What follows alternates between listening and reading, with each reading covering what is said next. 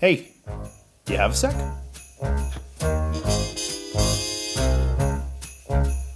Hey, it's Christian. It's December 24th, Christmas Eve. It's day one, the last day of the Christmas Fitness Advent Calendar. And if you've stuck with me for the entire 24 days, thank you for being here. Thank you for subscribing and watching along. Whew, it was a good one today. I have just finished and had about 5 minutes break to get some water and get my mic, but I am still gassed. I am completely burnt out from this one. I got to about the second to last block and I was feeling it. I was feeling done. And I don't think it's because I'm tired from this being a hard workout, which it is. I think I'm tired from 23 days of doing this workout, and especially in the last few where that length of the workout really does build up. Typically I'm doing 4 to 6 days a week of workouts, but here it's been 23 days straight. So if you've stuck along, thank you. Thank you for being here and thank you for challenging yourself to do this. If this is the first video you're watching, great, jump in because 24 moves are headed your way. And the new move we added today is the grand finale is the Starfish Pushup. This is a strength move, not about speed, not about cardio. This is about, you get a wide foot push-up, and then you go up, balance on one side, get back down to your push-up, and then balance on the other side. And you're holding the balance for 1 second, and it is in this starfish shape. That means your arm is up and your leg is up, and that is what makes it challenging. That's why I left it to the very end, because it's not something I wanted to do 20 times. Whereas the regular push-up, we did. So grab your mat, grab your water, grab a towel. You're definitely gonna need it afterwards. And let's get going. We're gonna, you hit pause if you need to go and grab those things, if you're playing along with me at home. And we're gonna go in 3, 2, 1, and go. So get that push-up down and then balance up on one side. Effectively here, I find the easiest way to do it is to roll my hips up first and then lift my hand up into that starfish position, and then I can just drop the whole thing down, do my push-up, and then on the other side, same thing, hip goes up and then my arm goes up.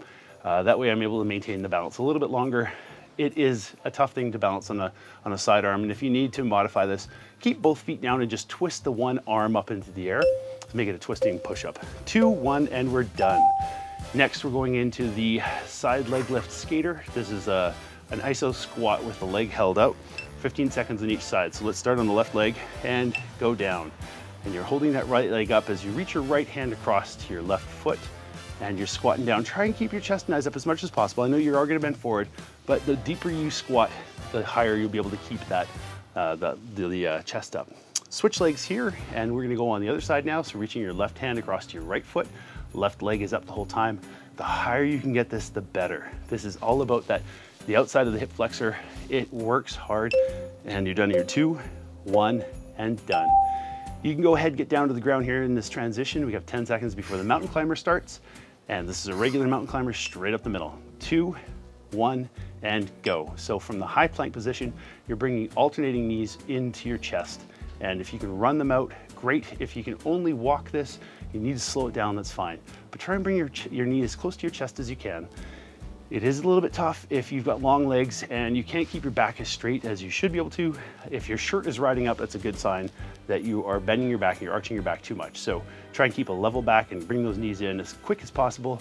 Mountain climbing, you're done here in 3, 2, 1, and done.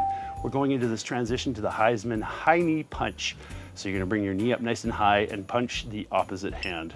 2, 1, and go. Now you're hopping and holding this knee up for a one count. So if you're doing it as a 1 and down and then a 1 and down, this is what you wanna do. And punch the opposite hand, holding your knee up and hop to the other foot. If you need to take the impact out, stepping is fine, but you still wanna make sure you're keeping that knee up nice and high. You effectively want it above your hip to get the most out of this move. You got 6 seconds left, so keep working hard.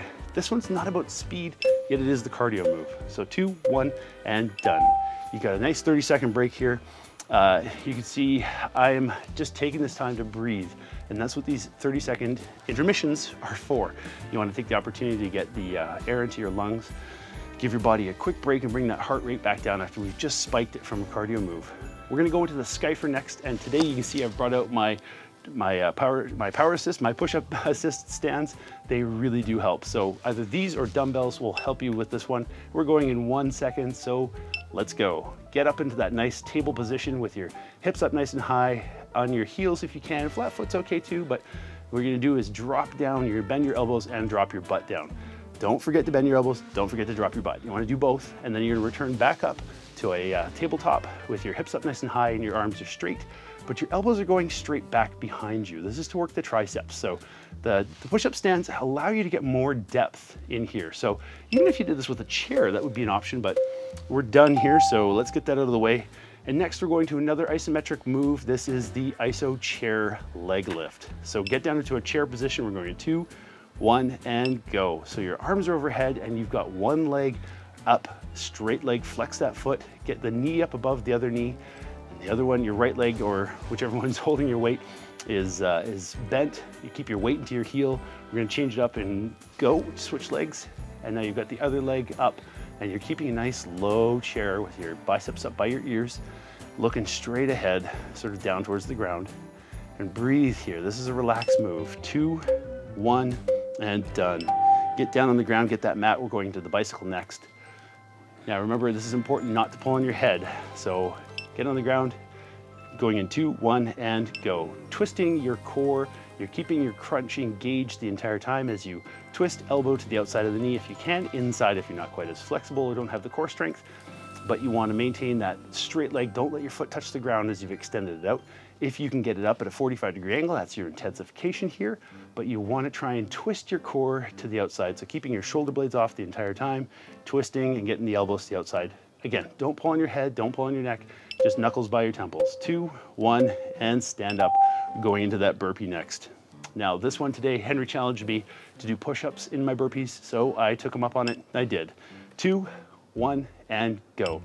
You can see when I drop down into my high plank, I'm actually dropping into the bottom of the push-up right away. So really the hard part is the pushing back up, where I'm popping my feet back up to do a jump and then back down. So there are very, very many modification options here.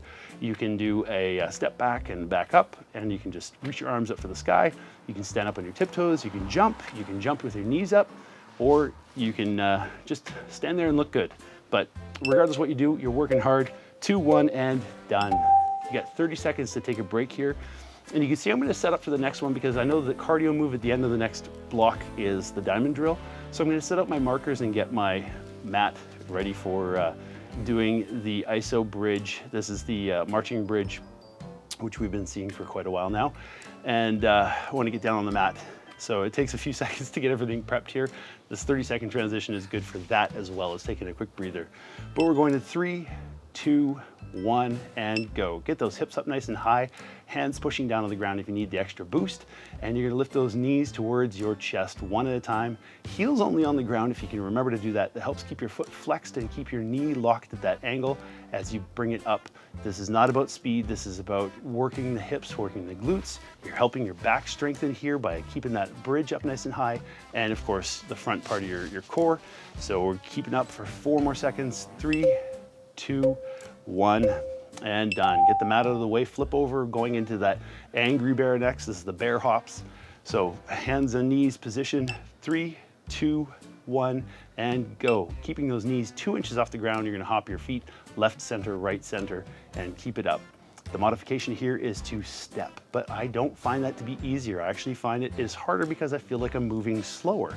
It's like sometimes you're driving in traffic on the highway, you get that traffic jam, you feel it's better to take the side roads because you're still moving, but in actuality it's better on the highway even if you don't feel like you're going very far. So keep hopping it out here. We're done in 5 seconds. 4, 3, 2, 1, and done. Get that mat again. We're going into the CY reach. This is our core move. Get into that low sit up, that just barely crunch position. 2, 1, and go. With your C, your hands up in the C shape. You're gonna sit up and reach up to one side, twisting to get those obliques working. Reach as far back as you can, turning as far around as you can each time. When you go back into that C position, you're leaning back almost to the point of falling over, but not quite. You're not quite down. And then you're gonna reach up to the other side, and again, twisting back as far as you can go. Use this opportunity to breathe and relax as you're doing your twists, and then you recline back into the low C. Done in 2, 1, and done. Get the mat out of the way. We're gonna finish off this block with the diamond drill, and this one is all about speed. Didn't quite have my rhythm today. We're going in 2, 1, and go. 3 markers here in my setup today. I'm going out and in and out and in, out and in, all the way back and forth. And if you can maintain a rhythm, that's the best move you could do. This is about agility and getting that heart rate up. So move as fast as you can while maintaining accuracy. Think about the tire drill where it's important to get your feet inside that hole of the tire. Well, same thing here. If you can be accurate with your footsteps, that is the goal, is to be agile and accurate with your movements. You're done here in 3, 2, 1, and take a breather. Clean up those markers if you've had them out. 30 seconds here before we go into that tricep push-up. So breathe, get your push-up stands or dumbbells if you want to use those. Again, I find this is so much better to use a push-up stand because it really does help you increase your range of motion. It's easy on the hands and it helps you maintain form. I find my elbows can go back much smoother, much easier when I'm doing this tricep push-up with the stands than without. So we're going in 4 seconds here, so let's get down on the ground and go. So elbows coming back, hugging that core tight as you drop into the push-up, and it's about engaging your triceps and your chest, keeping a nice straight line from your head all the way to your heels. Drive those heels back, but your hands should be sort of middle of your torso, in line with your chest. That's where you're pushing from. You're not out wide, you're not under your shoulders, you're just sort of right in front of you, and you push up and your elbows are grazing your body. You're done here in 4 seconds, so keep pushing through. 1 second and you're done. Let's get up and do the Plyo Knee-pop next. This is that semi-lunge into a jump with a knee pulling up. So 2, 1, and go. This is about speed, not about depth, not about height. So just work hard here, keep those arms moving to counterbalance and help you with the momentum. We're gonna switch it up at the 15-second mark, so keep popping, get that front foot off the ground if you can. Modification is just step and switch. So if you switch it up in midair, congratulations, that's a fantastic move. I try to do it as often as I can, partly for style points, of course. And just keep working hard with the other leg here. Low sort of lunge and pop it forward. 2, 1, and done. Get that mat again. We're going into the reaching sit-up. And this 10 seconds just rolls. I seem to need almost 15, but we're sticking with 10. So 2, 1, and go. Get those arms straight overhead as you sit up and reach up, arch your back. When you lay back down, you're keeping your arms above you to take any kind of momentum out. You want to be working hard the entire time. This is not a sustained crunch, this is an actual sit-up, so you don't have to worry about keeping your core engaged as you're all the way back, but you do want to sort of flex your back as you get to the top, and you can feel it in the back part of your body. Remember, your core is not just the front, it's your back as well. You're done here in 4 seconds, so keep working hard, sit back, and then reach all the way up for the sky. Woo, get that out of the way. We got jumping jacks coming up in 6 seconds, so get ready to go. Burning the cardio here, moving those arms in 2, 1, and go. Get the arms jumping out and in as you're moving your feet and you are working hard here. If you can go fast, great. If you need this opportunity to slow down a little bit, this is block number 4. You can slow it down and just take your time, keep a good pace here, work all the way through the end. Whatever suits your fancy. You've got 10 seconds left to go, so keep going. Speed up here if you can. If you've got, you can do anything for 30 seconds, but if you've got power for 10, give it. 2, 1, and done. Take the 10 seconds here to breathe. I know at this point I was breathing hard, I was working hard, and I was tired.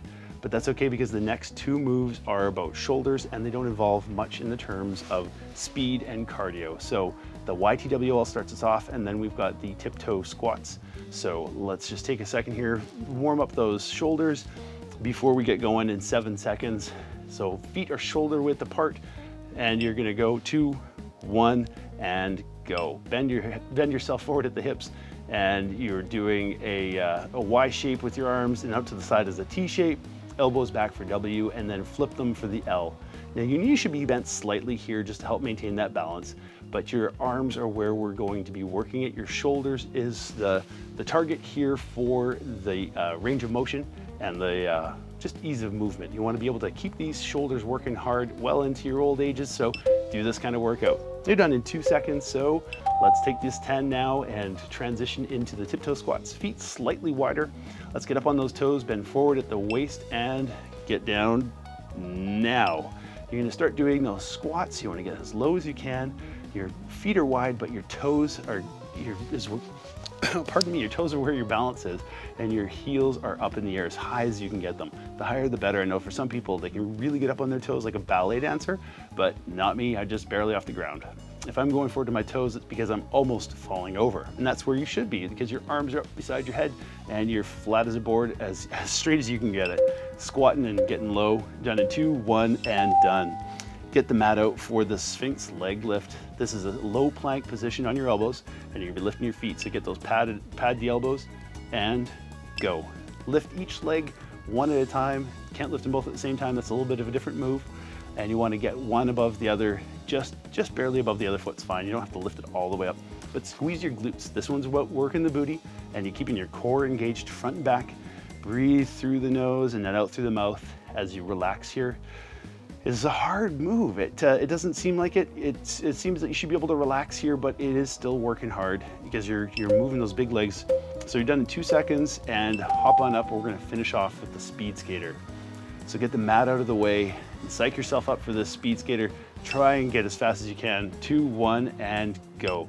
I know by this point you're starting to get a bit tired. I felt a little bit sluggish today, but swing those arms and leap from side to side. Be sure to cross the foot over behind the other knee, and then stay low. Keep your hips back and bend forward, but you're keeping your chest and eyes up. You can see I'm looking ahead, trying to see where I'm going as if I were skating down the rink or down the canal. But this is about maintaining a quick movement, and everything is moving, including your arms. So keep swinging them. 2 seconds left. 1, and take some deep breaths here. Shake things out. 30 seconds before we go into our last block, the last 2 minutes of work. 4 more moves, and we're going to start with the push-ups. So if you need to, take this time and breathe and get down on the ground and just relax here for a second as we get ready. You've got 14 seconds left here, so we're halfway through the break, but 1 block left of work. Oh, I know it's gonna feel so good when you're done, but you get into the push-ups. We're going in 3, 2, 1, and go. Push hard here, drop as low as you can. You can see with these push-up stands, I've got them about fingertip to elbow width, and they're 45 degrees to help me push my elbows out at the same angle, because when you're dropping into a push-up, you don't want them tight like you did with the tricep push-ups, but you also don't want them wide. You just want to keep your stands sort of in line with your shoulders, and you're dropping down as low as you can get it and all the way back up. You're done here in 2 seconds, so push hard. That's it. Let's get up and get into those box squats. Again, I know you're gonna be tired. We've just got 30 seconds of box squats to do. Think of that. This is 30 seconds of box squats, and go. Squat deep and jump up and turn and squat and jump and turn. You're going left center, right center again, a little bit like the bears, but you're getting a squat going. This is not a deep squat. When I say deep squat, I want you to actually squat. I don't want just a little hop. I want you to get a squat going, in weight in your heels, and then jump up. Not a high jump like the burpee, but enough to be able to jump and rotate 90 degrees. So move the arms, help you push through. If you can thrust your hips forward, great. You're done in 2 seconds, and 10-second transition here into the plank. So high plank is hands under your shoulders and just straight as a board. Take this time to relax before we finish everything off, and go. So your straight line, heels driven back, hands are taking the weight. Spread those fingers to help keep as much of a surface area as you can to hold yourself up. And you just want to relax. Breathe through this one as we have just come out of the box squats, and we're going to finish with the soccer run. So it's about taking in the air right now, because you need this as a little bit of a break before the finale. So 7 seconds left here. 2, 1, and hop up. Shake out those legs, take some deep breaths. We're going into the last push, the last cardio, the last workout of this challenge in 2, 1, and soccer run. 24 days. This is the 24th soccer run you've done. You've got less than 30 seconds remaining. You have done fantastic to get here so far. I want you to give everything you've got. Remember, this whole thing is that you can do anything for 30 seconds. All these moves are 30 seconds only, and you've only got 10 seconds left for the soccer run. So give me everything you have left. Speed up, turn this into a soccer sprint. Don't walk across that finish line, sprint across it. You're done in 2, 1, and congratulations, that is it. That is 24 days if you stuck with me for the whole thing. And if not, hey, that was 24 moves that you just worked hard for. It was well earned. That was the advent calendar that I wanted, and I gave to you because this is what I do. I'm going to take a few days off to relax now that I've finished this Christmas break, let's call it. And starting again in the new year, I'll have my regular videos coming back up. That's 5 days a week where I put up new workouts, and I'll be including some other stuff. So it might change things up just a little bit, but I am really looking forward to this. Don't forget Team Trees. I said I was going to donate some money per subscriber. So far I've only got 4, so if you know somebody who would benefit from these videos in my channel, have them subscribe and I'll be sure to make a donation. Now I said $1 or something per subscriber, but I'm going to up that a little bit because, you know, I'm not going to just donate $4. So if you know someone, tag them along and have them join you in some of these fitness journey, because that's what we're here for, is to be fit and healthy and happy. And let's make 2020 the best and healthiest year we've got. So that's it. Merry Christmas, smile and sweat.